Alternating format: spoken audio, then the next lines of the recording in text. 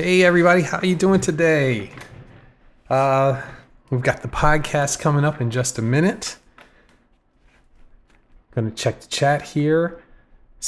Let's see, Evan's here, Steve's here, we've got Coke, we've got Dean, Kenny's here, good to see you, Kenny. And no, I'm not in blue today, but I am in Star Wars today. Okay, I'm getting everything together here. Lots of different little recording things going on. Okay. It says I win.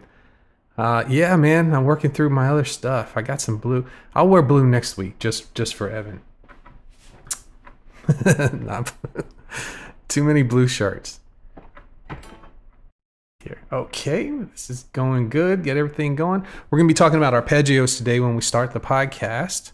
I did upload an arpeggio sheet that goes along with the podcast, and that is in the Facebook group. So if you guys want to grab that, feel free. Okay, I'm going to start recording here. Okay, everything's going. Everything's recording. And one last window open here. Now we're going to get started. Bring up the chat one last time before we get started. What we do on these is the podcast is in 3 main sections. And in between each, we take a little break, see how everybody's doing, see the members of the community that are here. We've got Marty's here now too. So everybody's filing in. That's great, man. That is awesome. All right, so let's go ahead and get started. Get the notes here.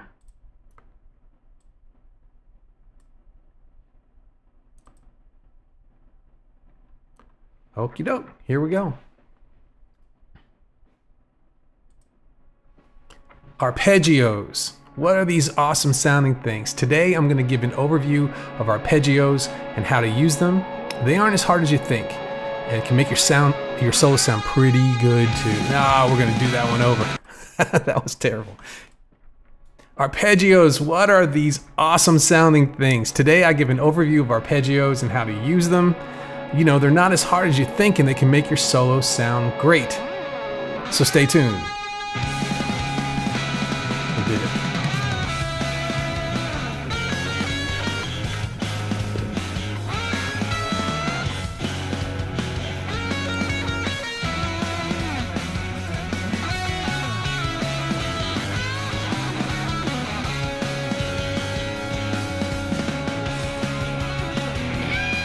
Hello and welcome, friends, to episode 127 of the Play Guitar Podcast. I'm Lee, and this is the podcast that's determined to make you a better guitar player.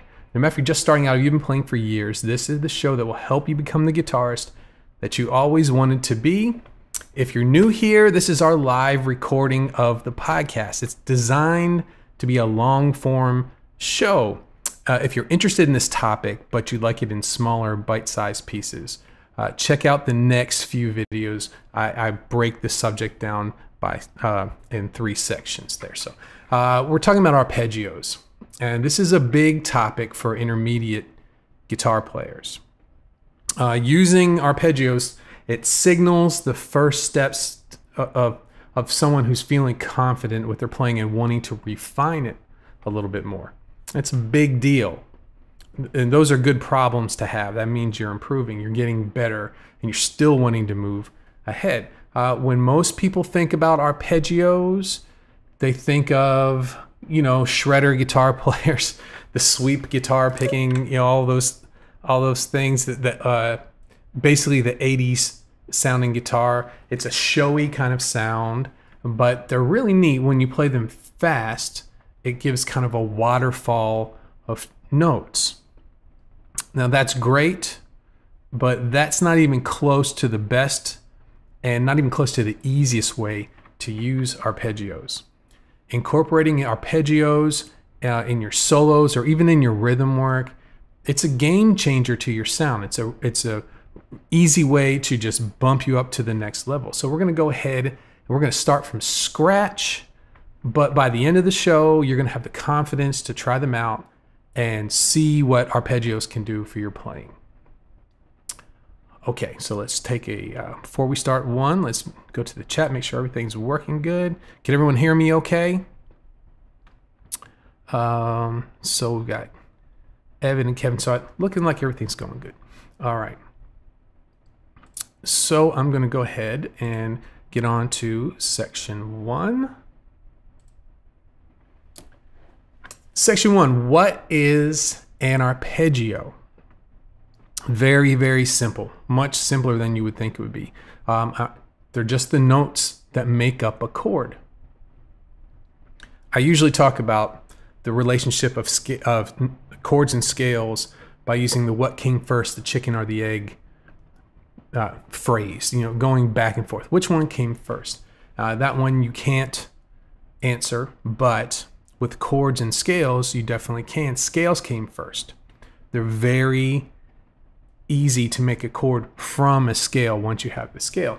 It's so easy, it can be boiled down to one sentence. Skip every other note.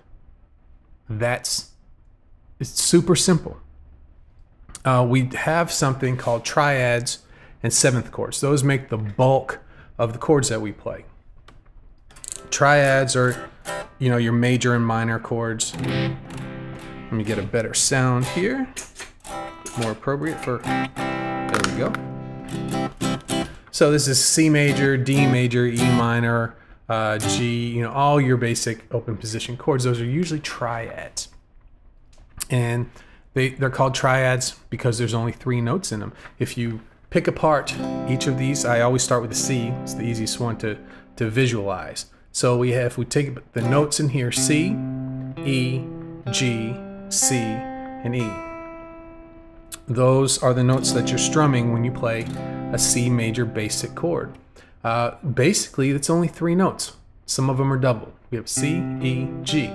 That's all you need. You play those 3 notes together, you've got your chord.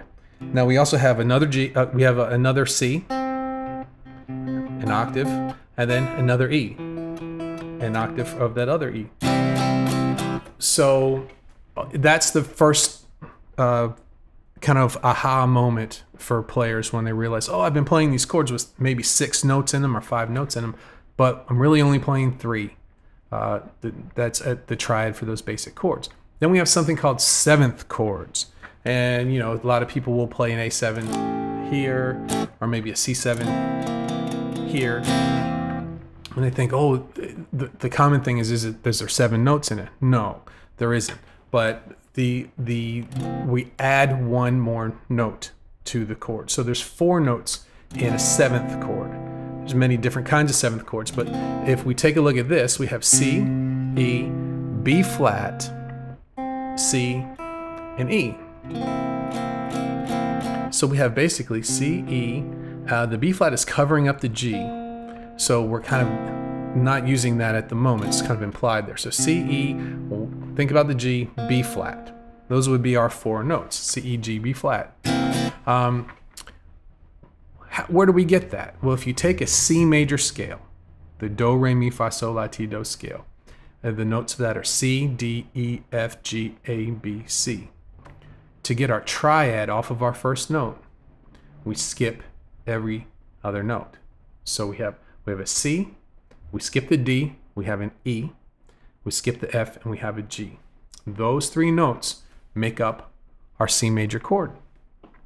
That's simple. How about for the 7th chords? Well, we just skip again so that we have 4 notes total. So we have a C, skip the D, go to E, skip the F, go to G, and then skip the A, go to B. Now, if you had those notes, C, E, G, B, that would be called a C major 7th chord. There's lots of different types of 7th chords. We kind of take a little, we'll take a one of the notes and flat them, or adjust the notes a little bit to get different sounds out of that. But that's the basics. 3 notes for triads, 4 notes for seventh chords. Well, what's the most important note in all of those? What's the one that functions the most? Most people would say the first note, the root of the chord. And that's you can argue that that's good, but the one that has the most effect if you change it is the third. And when I mean the third, the root, we skip D and go to E. So it'll be 1, 2, 3. We're going to skip 2, the first and the third, which is our E note. If we just take it straight from a major scale, that's our major sound. Okay? But what if we were to lower that one? Listen to the difference between these two. So here's C, E, G, and here's C, E flat, G. I'm just taking the E note and lowering it one. A huge difference. How does it make you feel? The C major with the E is solid. People say it's happy. With the E flat, sad, right? That's our minor sound. So the third of the chord determines whether it's a major or a minor sound. That's going to be more important as we go on. It's when we start to use the rest of the scale to get more chords. It's something called diatonic. We take the notes that are from the C major scale and we can do the process that we did for the C note, skip every other note. We can do that same process for every note in the scale. Let's just take, for example, the second note. This is a D. So we'll have a D, we'll skip the next note in the scale, which is an E, and go straight to F. Then we'll skip the next note in the scale, which is a G, and go straight to A. So to have a D triad in the key of C, it's D, F, A.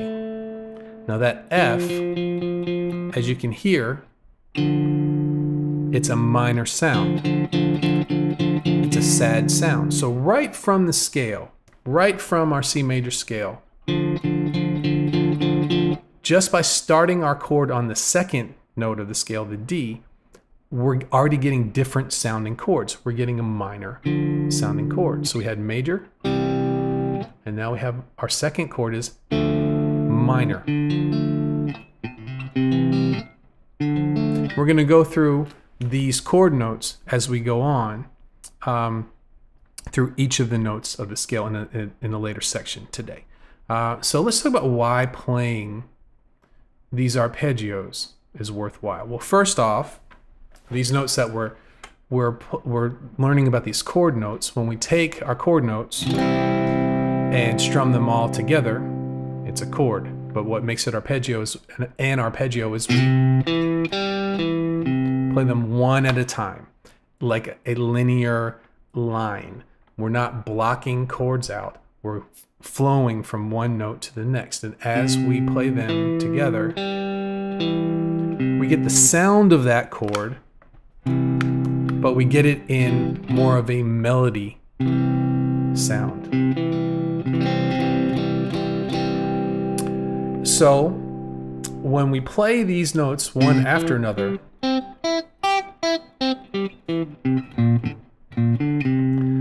it's a very powerful thing. We're outlining some very strong sounds. When you have early intermediate players or people who have been playing for a while and they've been playing solos for a while and they've learned some scale patterns, you start to think these things. And I hear these things as a guitar teacher. People say, I sound like I'm just playing scales in my solos. That's a big problem. It's a very common problem. I've heard that many, many, many, many times. I sound like I'm just playing scales in my solos. And what that means is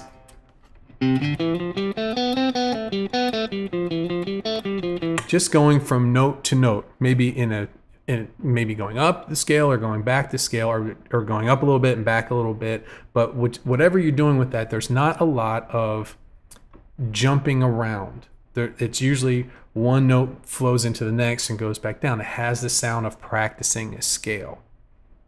So when you use arpeggios, you're playing the strong notes of the scale. And music is all about strong notes and weak notes, tension and release. And when you learn a scale pattern, most people don't really think of it that way. They're just happy to be able to get through the scale pattern. And that's great. That's a great first step. But at some point, you start to realize there's more to making a good melody than just these notes. I need to know how to use them a little bit better. And one of the first things you need to know is, what are the strongest notes you can play? What are notes that you can play that will give a solid sound, that they don't sound like they need to go somewhere, they sound like they can stay put? Well, when you learn your arpeggios of your chords, if they match the chords that are underneath that are being played by the rhythm section, you're playing the strongest notes. You're getting a visual on the guitar of where your strong notes are. Super important. Have you ever been playing a solo and you're playing and playing and playing, and then you there's a note you want to play, you might bend the note or you want to feature that note, and you play it, and then all of a sudden your heart just sinks because it's not a strong note. It's a weak note. It's a note that should be going somewhere instead of being featured. So when you really understand your arpeggios, you're reinforcing the strong notes. Another thing, we talked about how visual arpeggios are on the guitar. The shapes that arpeggios make, you can move them around a lot and use those, but you start to visualize when you learn your arpeggios what the main intervals on your guitar are. And they're common.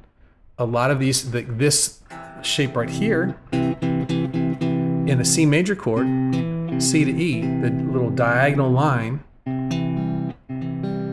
we'll just do two of the notes of the arpeggio there. It gives that major sound, whether you play it off the low E string, play it off of the A string, play it off of the D string. Now between the G and the B string, it doesn't work that way. It's actually, that shape straightens out. But on the B string to the high string, that diagonal line, we're getting that major third. And then here's where it doesn't work quite so well, and then back here. So having that visual of knowing that that diagonal line gives you a major third sound, when you're playing a solo and you have a split second to make decisions, when you have those shapes in your head, and you all of a sudden a sound, you're looking for a certain sound, and that comes to mind, is very important. It speeds up your playing and makes everything sound intentional, even when you're improvising. Okay, so that's the end of section 1. I'm going to go back to the chat here and check things out, make sure everything's going good. All right. So Evan says, heck, they're neat even when they're played slow, just as a little flavor in the solo. And David's here. Good to see you, David. And Coke says, saw this topic and got amped. Been practicing Autumn Leaves about a week now and learning the arpeggios after the chords. Great. That's a great song to start with when you're getting into the jazz and chord melodies and those things. Brennan is here. Evan said, hey, Josh is here. Good to see you, Josh. He said awesome stuff. Okay, so looks like everything's going smooth. We're through section 1. I'm going to go ahead and move on to section 2.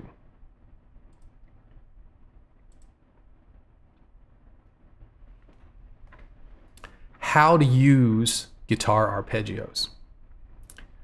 Well, we're going to use them first for target notes.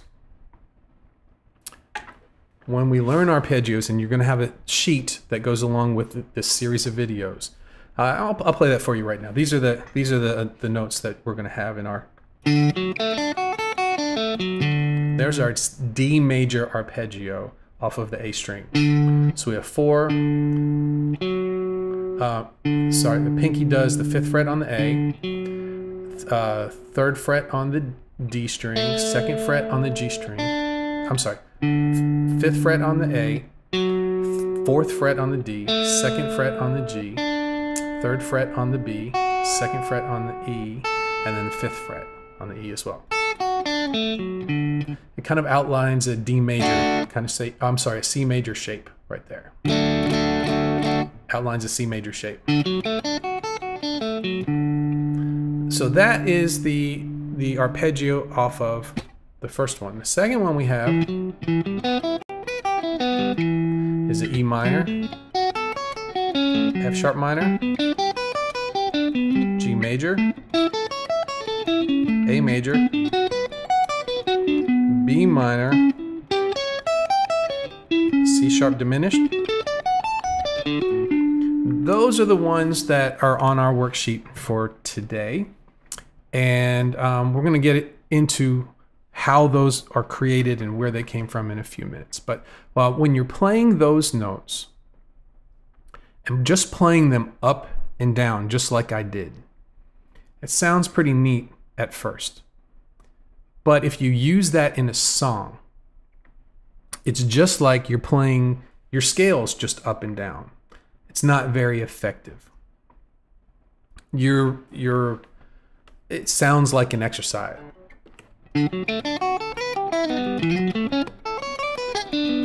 Right? It's very kind of exercise sounding.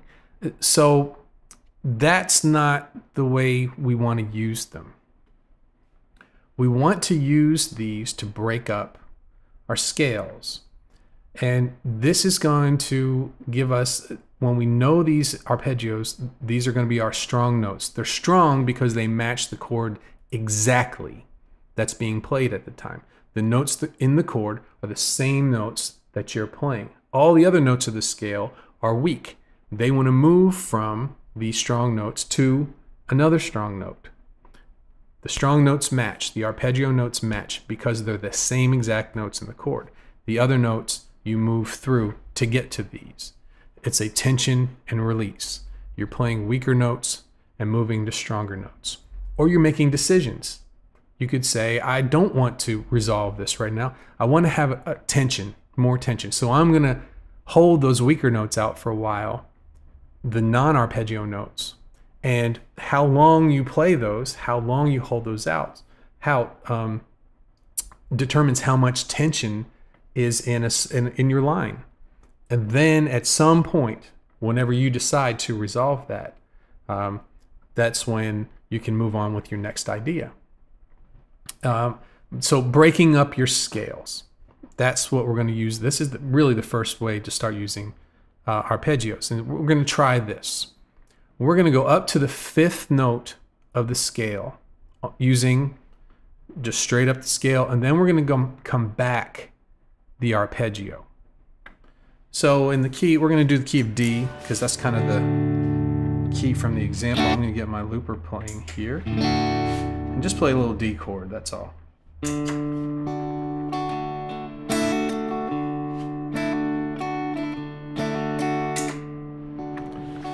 Okay, so here's my D major arpeggio.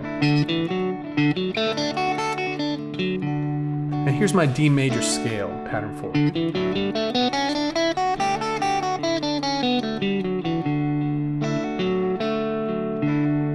So what we're going to try is, we know that the chord is playing is a D. We're going to go walk up to the 5th. 1, 2, 3, 4, 5. We're going to come back the arpeggio.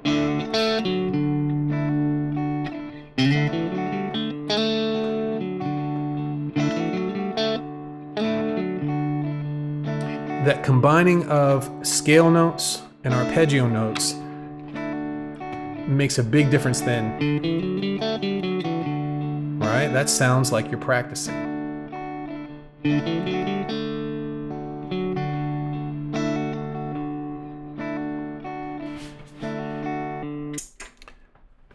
So, and that's an easy way to start using arpeggios. That's a very good first step, to go up the scale to a certain point and then come back to the arpeggio. I picked the fifth because the arpeggio in D, root, third, fifth, D, F sharp, A. So I went D, E, F sharp, G, A, and then went back the arpeggio A, F sharp to D. So we had our tension going forward and we had our strong notes coming back. Why is this cool? What does it do for us? It gives us reasons to make wider jumps between notes. Listen to the melodies of the songs that you like.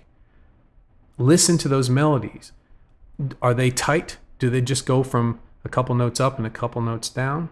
They might for a little bit, but at some point, to get a dramatic sound, they may do a big jump.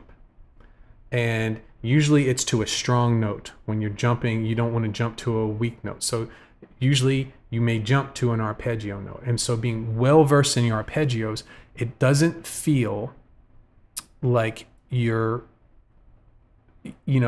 searching for a note. It feels like you intended to go to a strong note and it sounds like confident playing. So it's really important to do that. And it's one of the easiest ways to stop sounding aimless in your solos. It's really all about weak notes and strong notes. And when you're searching around, when you're hunting for the right note, people can tell, that the listener can tell. But when you're confident in what you're playing and okay, I'm going to play some notes here, but I've got the good note coming up there, and it's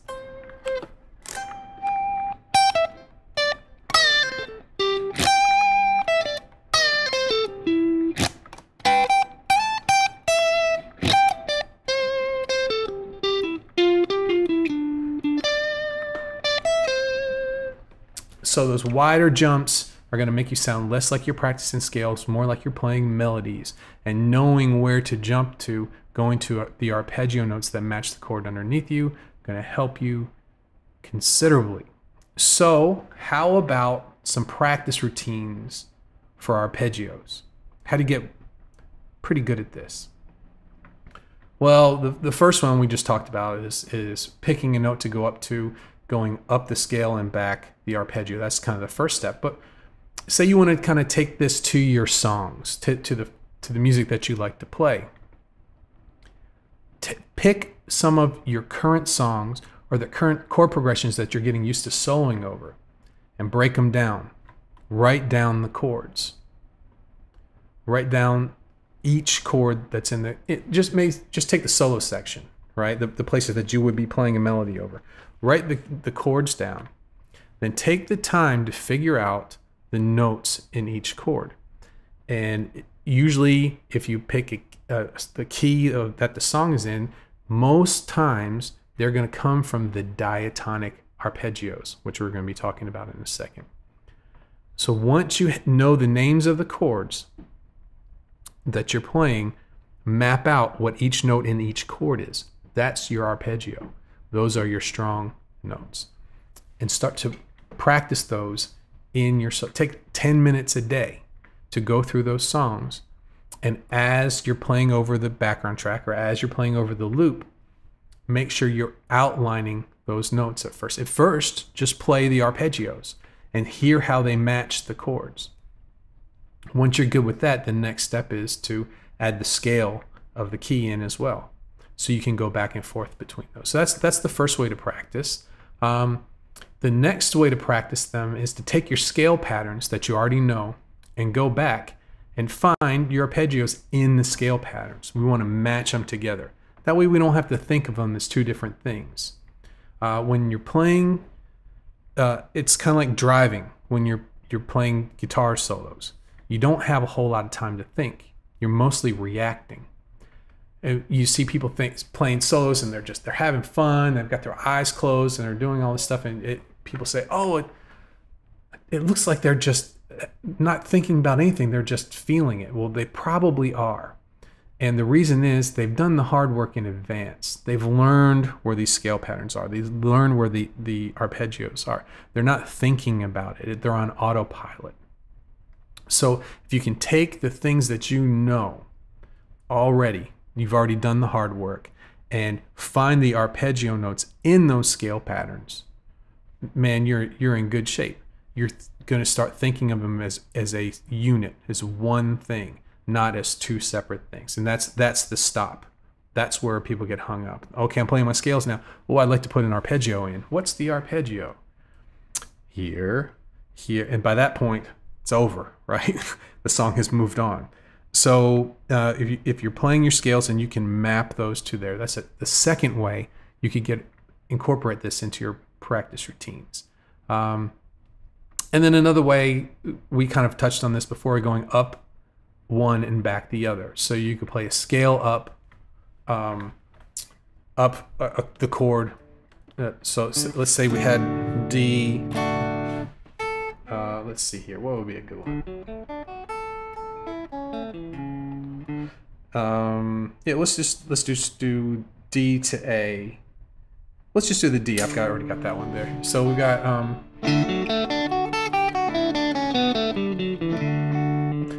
so that's arpeggio up, scale back, or you could practice it this way.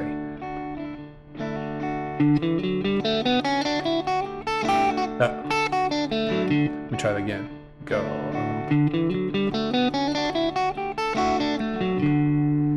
So I went up the scale and back the arpeggio. Thinking of them as two different devices that you could use is the first step to really getting into those things. Okay, that's the end of section 2, how to use guitar arpeggios. We're going to get into the diatonic arpeggios in a second. I'm going to check the chat just here for a second. Kevin's got 3 work calls in a row. He's going to have to rewatch section 1. That's okay, man. No problem. Dean says good stuff. Good. What's that old Western rock song from the 50s that song sounds like? I don't know, man. I'm not sure. Master of None's here. Hey, man. Good to see you. Okay, great. So everybody can hear me. Everything's going smooth. That's good. We got one more section to go. And then we're just going to hang out for a little bit after that. Trying to make these a little bit shorter than I have before. So we're at 4:30 now. So Kenny says it's Marty Robbins' old El Paso. Yeah, hadn't thought about that. It's good to see you, Kenny. I'm so happy you're here. Okay, so let's get into the last section. Section 3, what are diatonic arpeggios? Well, it's very simple. They're the chord notes in a key across the whole key. And this doesn't just work for the one chord, the key chord. This works for every note in the scale. For each note in the scale, when you skip every other note, has a certain function or sound. We demonstrated this earlier when we picked the second note of the scale, which is an E minor. Okay, so in the key of D, just stay in the key. I think we did in the key of C before. We're in the key of D now. We're going to find our triad arpeggio notes in the key of D in one position here.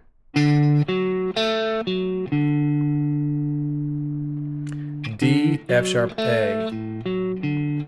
That's our one chord because it comes off of the first note of the scale.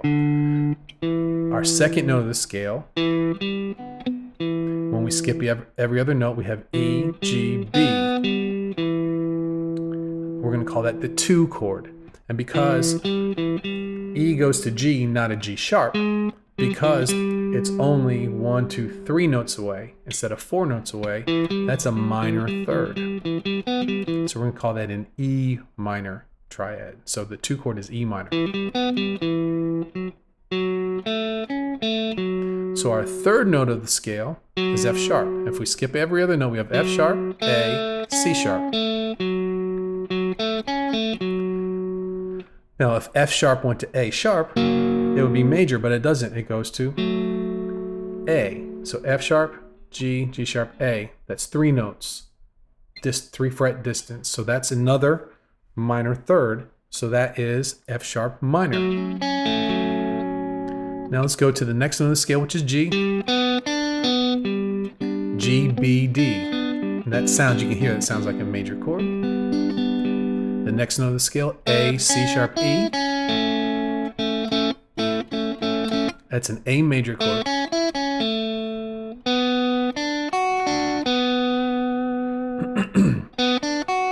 So now we have B, D, F sharp. If it was B, D sharp, F sharp, it would be major, but it's not. It's a minor sound. Now here we have the most tense sound in the diatonic scale, and that is C sharp, E, G. That's a diminished, that's a minor third, 3 frets, and then another 3 frets between the next one. So it gives us our diminished sound. That's the most tense. It's going to lead us to our resolving sound, which is the octave of our D major, D, F sharp, A.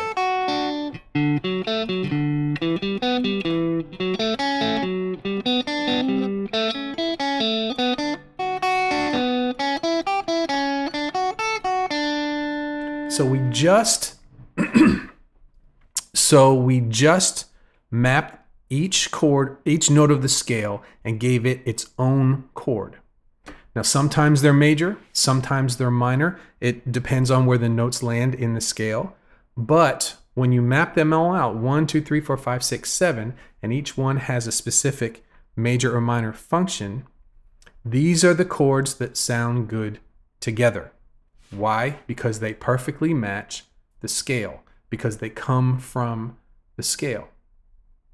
They're the chord notes in the key. Okay? And we had if you were playing music in a chord sense, if you were songwriting and you needed to find some chords that sound good together, these are generally the first chords that you would try. They'll work perfectly because the main scale that they all come from, you can play that scale over top of all of them, move back and forth between them, and you have the sound of a key. Okay, so we also have triads and seventh chords in diatonic arpeggios. Let me fix this just for a second. So we just did triads. Okay? But what if we kept going on? Skip 1, so D skips 1 to F sharp, skips 1 to A, skips another 1, A, B, C sharp. So what if we added C sharp to that? Very different sound than just the major triad. This is the major 7th chord.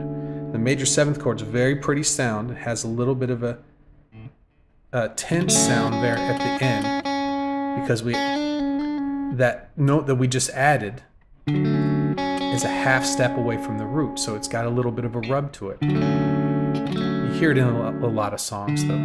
Very cool, right? So we can do that. We've now taken our triad and made it a 7th chord by doing another jump across the scale. We can do that for each one. That's a E minor 7th sound. F sharp minor 7th, G major 7th. You can do that across for each note of the scale, jump one extra time, and get the notes for your 7th chords. So we have the chord notes in a key. We know that this process works. You can do it over every note that's in the scale. And now we can do it in 2 ways. We can have a triad, which is 3 notes, or we can jump and add an extra note. That will give us our 7th chords. So to get us started, I uploaded to the Facebook group a tab. Also have the standard notation on it as well, of all of our D major diatonic arpeggios. And I wanted to find the set of arpeggios that was the easiest to see. Now when you play them all in position, like I did right there, it's very difficult to see at first. But I want people to be able to try this out and get started with these. So the one I did was I started on a D major scale just on one string. From the 3rd fret up to the 17th fret. And on each note of the major scale, I built an arpeggio over that.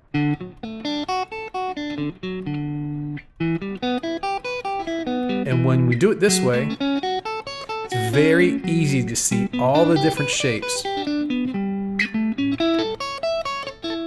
of the strong notes.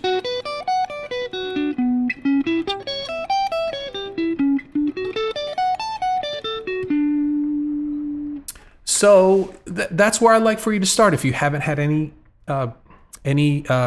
experience with arpeggios, I would like to get that sound in your ears first. And I also would like you to visualize what they look like in relationship to the scales and all of that. And so I think this is the best way to start. So head on over to the Facebook group. You can join in, and I've already uploaded it there, but I may pin it to the top of the group so it's really easy to get to for a while. Okay, so what's the next step after this? Well, the next step is trying them in position, like I did here before. Taking your 5 major scale patterns, if you've had those, and trying to find all of your arpeggio notes in each of the patterns. They're going to be a little bit different depending on which pattern that you're in. So that's the next step I would take after learning the patterns on that worksheet. So go ahead over to playguitargroup.com again, get the PDF. Some other things before we finish up today. A lot of the members of the community, when we got together this weekend, I had brought up, end of summer goals. What are we going to do? We've got 3 months of summertime, and a lot of us are going to be at home a little bit more than a regular summer. I don't know how much vacation time people are going to have. We may have a lot more guitar playing going. So I thought it would be a really good idea to get some big goals behind us, to really accomplish some things. So we're doing this where I mapped out what my goals are for the channel and for the podcast. And I asked just kind of off the top, I just asked, hey, what if you could get past frustration or pick a goal that you would like to accomplish that would take about 3 months, which one would you pick? And we had some really good ones: songwriting and writing a solo over a loved one's song, and a lot of different really great ideas. And I said, okay, well, now that you have those, let's break it down into milestones. Let's see, well, what can we do in a month? What would be the first step? And then what would be the next step, maybe on the next month? And it doesn't have to be months. It can be weeks or days or however you want to do it. But we're starting to think about sharing our process as we go through the summer of really getting some big goals. So I just wanted to open that up to the listeners of the podcast as well. And if you'd like to share that, you can just send me an email over at lee@playguitaracademy.com. Let me know how you're doing with this over the summer. I'm very interested in hearing how you're doing. Okay? All right. Well, I'm going to go ahead and call it. That's a wrap. Thanks for joining me today for the Play Guitar Podcast. If you like what you heard, please subscribe to the show on Apple Podcasts or your favorite podcast player. Also, really appreciate if you could leave a review for the show. If you're just starting or you're new to the guitar, head on over to starthereguitar.com and check out my premium 11-week beginner's course that will give you the foundations you need to move forward correctly on the guitar. Follow me on all of my different social media pages. Links to them are at playguitaracademy.com. Thanks again, and I'll see you on the next episode. Okay. That was fun, man. That was fun. I love that. I love breaking into the next level there for a lot of players.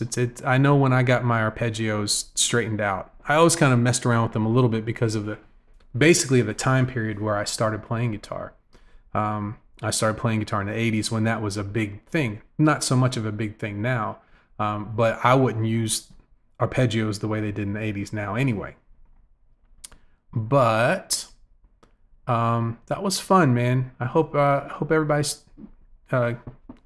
gets a chance to start incorporating some arpeggios in their playing. Let's see here. So we had some people had to cut out there. Okay. All right, man. Awesome. We'll see you, Coke. And let's see here. Everybody's talking about old El Paso, right? Sounds like a good arpeggio song to start off with, old El Paso. Yeah, that's it. David says, great show. I almost understood it. Well, here's the thing. For someone who's at the stage that you're at there, it's a good thing to hear these. Hear these kind of, this is a little bit more intermediate, but just the basic ideas of this. The basic ideas is we have scales and we have chords. Those are our two things that we go back and forth. And so people put their scales over here and their chords over here. And arpeggios kind of blend the two universes together, you know, and being able to do that really is there's a lot of good music to be played when those things. Kenny says, can't find the download. Okay, let's take a look here. So if we go to, I'm going to head over to Facebook right now. And we go to the Facebook group. And let's see here. Mine is under new activity. It's the first post. And says, this week's podcast is all about arpeggios. This is the worksheet I mentioned in the show. And it has a little link that says D major diatonic arpeggios worksheet.pdf. And right now, I'm going to pin this to, let's see here. I think I may have to, let's see here, removing this. Okay, I'm going to make this the announcement. So I'm going to remove my old announcement. And then I'm going to, let's see here, make this the new announcement. So it should be at the very top of the Facebook group. I'm just waiting for mine to reload here. So for me, it's at the very top. Okay? So give it another shot there, Kenny, and see if you can find it this time. Kenny says, I just joined the Facebook group. Okay. Let's see here. I'm going to let you in if you just joined. Let's see if 3 people want to join the group. Kenny, I had thought that you were in already. Kenny, you're in. So try it again. And you should see it right at the top. Okay, let's see here. Try it one more time, Kenny. You hadn't been in yet. I thought you were already a member of the group. So okay, everybody. Well, that was fun. I hope you guys get something out of it. Let me know. Give me a little feedback on it throughout the week as we go. I'm going to split these up into some videos, and we got some pictures of the house being built today, which is exciting. Right before we got started, so I'm in a good mood. I'm ready to go. I hope everybody's staying safe. I know there's a lot of issues going on right now, and I wish the best for everybody. Kenny says, this is a very interesting podcast. I never heard this explanation of arpeggios, and we'll try the Facebook group now. Great. Good job, Kenny. I'm glad that I hope you start trying them out and you're playing a little bit more. Okay, everybody. Well, I'm going to go ahead and call it for today. I appreciate everybody hanging out, and I hope you all have a great week. I'll be editing videos tomorrow, but I'll be available. So if anybody has any questions or about anything, let me know on Wednesday. Also tomorrow, I'm getting together the for the next group of coaching. So if you're interested in coaching or you know somebody that might be, let me know. I'm going to get that together tomorrow and send out the invitations tomorrow. And then I want to do those first for the people who asked. And then what we're going to do is I'm going to take about like 10 to 12. So I'll open it up for the podcast a little bit later. Maybe next week I'll fill out the rest of them there. So Kenny got the PDF. Awesome. Great. And David says weather's good in Florida, so hope build a speedy. Yeah, and the pictures with the sky just looked beautiful, man. So looked like the weather was doing good there. So Kevin says great show. Thank you, Kevin. Evan says good show, Lee. Thank you, Evan. And David said good show. Awesome. All right. And Josh said awesome show, Lee. Great stuff. It's great to hang out with you guys, man. I look forward to hanging out with you next weekend too, if you guys have some time. Okay.